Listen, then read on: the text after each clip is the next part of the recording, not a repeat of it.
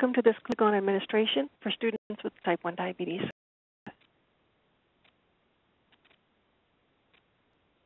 Sugar for a student with diabetes in a school setting is rare. However, it is important that school staff know how to recognize and treat severe low blood sugar. Dedicated school staff, approximately 4, trained to administer glucagon, a potentially life-saving injectable medication. Or it can be given nasally as an emergency intervention for severe low blood sugar for students with type 1 diabetes. The purpose of the session is to teach designated school staff how to administer glucagon safely and effectively.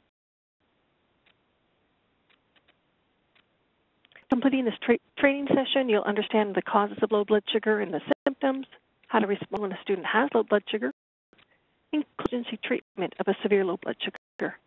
And hopefully, with some hands-on training, you'll feel that you're able to administer glucagon either nasally or injection if it.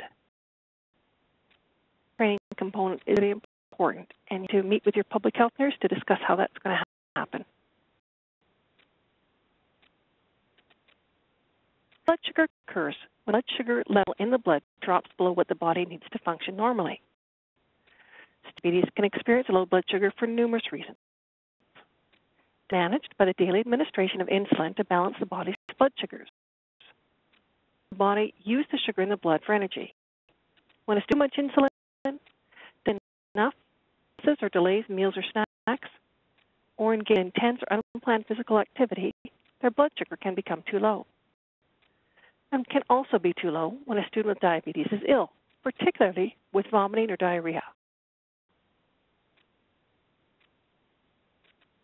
Low blood can range in severity from mild to severe, and blood sugar at which signs and symptoms begin to occur will vary among students and within the same student in different situations. Symptoms of low blood sugar will be student-specific. Low blood sugar can impair a student's cognitive abilities, which may affect their academic performance. Younger children will not be able to recognize symptoms of low blood sugar.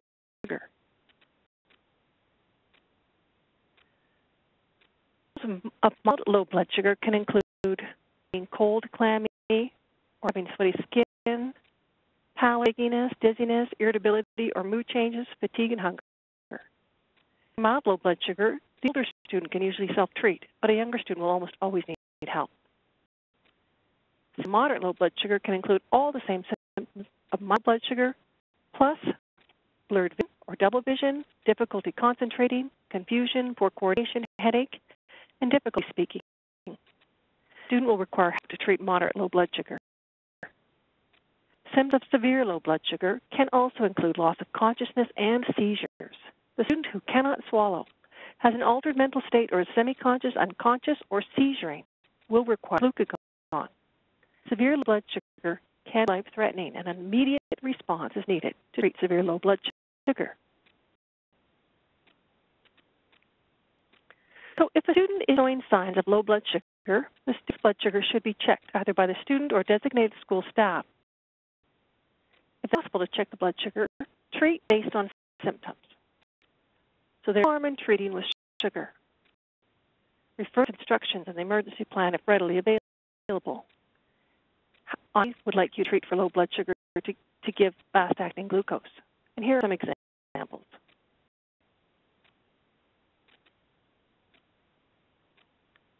Student's blood sugar in 10 to 15 minutes.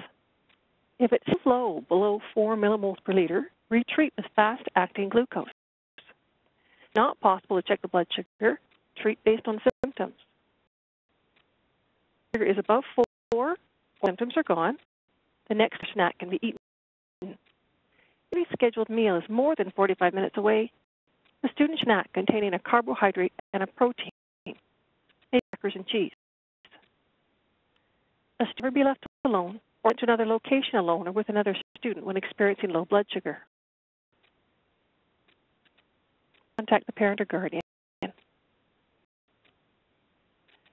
it has a severe low blood sugar and becomes unconscious or is unable to swallow, the administration of glucagon is the quickest way to raise the blood sugar. Identify someone to call 911. Have them, there's an unconscious student with diabetes with severe low blood sugar. A responsible adult to call the student's parents or their guardian. turn his or her side to prevent choking and administer glucagon. Do not give the student anything by mouth. Remember, to the administration of glucagon, delegate others to call both 911 and the student's parents. These slides will describe the steps involved in mixing and administering glucagon. Glucagon is a hormone that raises a person's blood sugar. Insulin, glucagon is produced in the pancreas. In a person without type 1 diabetes, the pancreas releases glucagon to ensure the blood sugar does not drop too low. Glucagon is a potentially life-saving treatment for severe low blood sugar, and it will not harm the student. It will cause nausea and vomiting when the student regains consciousness. So it will be either administered by injection or given nasally, depending on the kit provided by the parents. Both of the kits are stored at room temperature. Make sure that your student's injectable or nasal powder kit. So glucagon nasal powder is fairly new. It's Baqsimi. An Baqsimi device has 3 milligrams of glucagon delivered in a powder. For people 4 years of age and older, Baqsimi will work even if the student has a cold or is taking cold medication. It's available in Canada since January 2020. The cost is close to $200, and it has an expiry date of 2 years.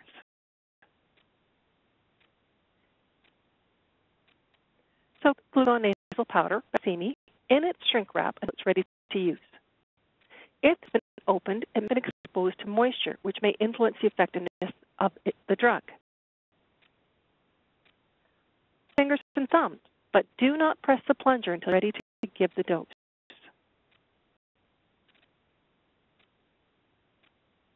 After it, remove the nose and throw away the used device and tube. The nasal powder does not need to be inhaled to work. And I'll just point out now, the trainer is in a gray tube, not the bright yellow of the real product. The trainer is quite stiff, so the real product will be given quite smoothly when you put in the plunger.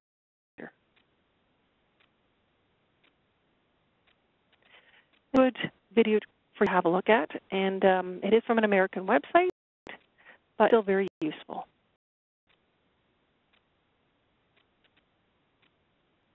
So in this slide show the contents of types of injectable glucagon emergency kits that are currently available. These kits may be prescribed for a student with diabetes. So they can be inside of plastic cases or labeled cardboard boxes. The process for administering all brands of injectable glucagon are the same, and these kits should be at room temperature and not in a locked cupboard. The expiration date for most kits is approximately a year, and they cost about $110. And while they can be purchased without a prescription, when they are purchased with a prescription, they are covered under most benefit plans. The following slides describe the process for preparing and administering injectable glucagon. The first is to remove the cap from the bottle. Next, remove the protective cover from the syringe. Cover from the syringe and insert the needle into the center of the rubber stopper and slowly inject the liquid from the syringe into the dry powder bottle by compressing the plunger. You may find it easier to keep the vial on a table while you're doing this, as you may exert shaky hands. Gently swirl the vial. You want to ensure the powder is fully dissolved and the solution is clear. It has a water-like consistency. Do not vigorously shake the bottle, as this will create bubbles.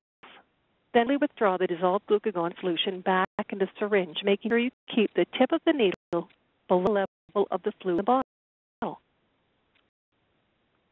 The amount of glucagon you will administer depends on age of the student.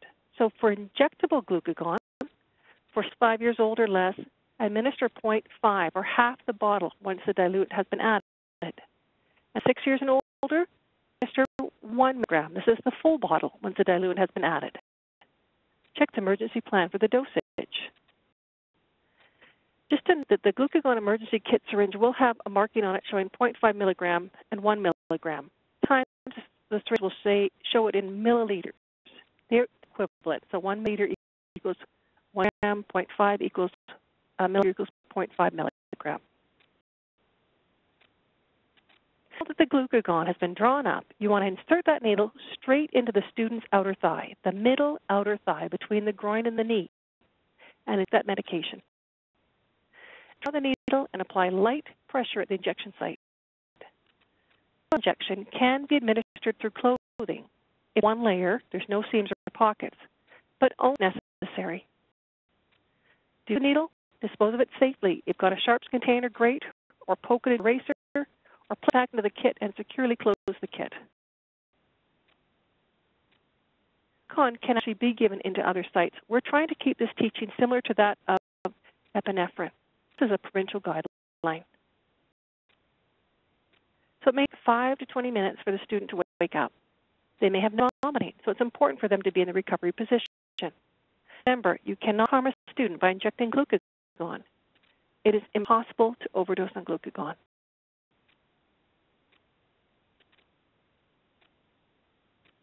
Our visual aids for you. Unfortunately, not a lot of good videos on injectable glucagon to share, so they're here with a suggestion of where to start.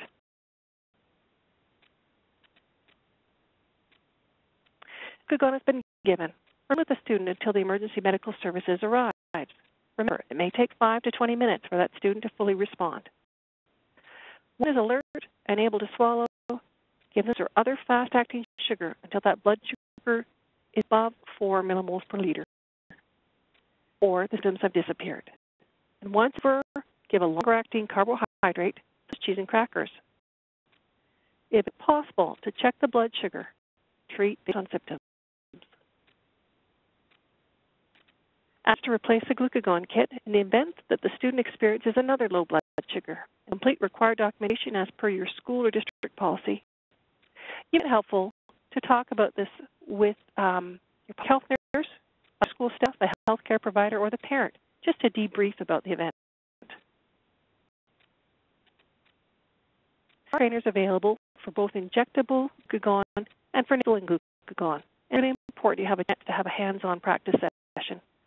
Please speak with your school public health nurse to arrange this.